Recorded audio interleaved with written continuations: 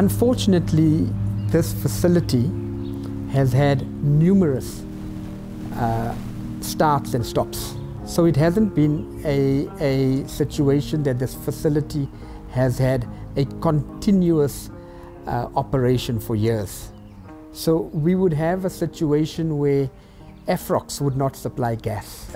Reason was that AFROX account by the City of Tshwane was not paid.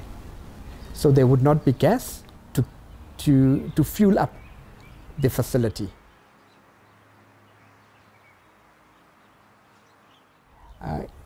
Initially, I sent a number of letters to the Mayor Saliers, Brink, and unfortunately, with respect, the letters have fallen on deaf ears. And the biggest issue was we were told that there were financial implications, there were issues surrounding the tender process, because understandably something like a crematorium and the servicing of the furnaces related to the crematorium is not a service that you would expect too many service providers to engage in. We look at it in such a way that it's quite depressing.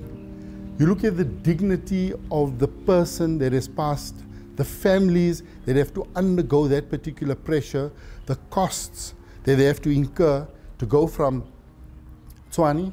We're currently using facilities like in Krugersdorp. We're using them in Brixton. We're using some in Springs, in Lenasia. So if you look at the mileage that people have to travel from here to there, and you look at the additional costs, the undertakers, they add the cost onto who? The customer. And who's the customer? The bereaved families. When the family contacts me, we have to act immediately for finances. And in this case, where they have to travel all the way to Avalon in Lenasia, to Brixton, to Krugersdorp, it's daunting on the families. And when the undertakers take the deceased in their car, they don't have space. I have had a family. These families don't have transport. They don't have cars. Their 2,200 Rand a month merely sees them for the food. It's so emotionally draining. Traveling all that distance in that state where they've lost this family member. And then they are not there to do the final religious rites for the deceased because they can't travel. So is that fair?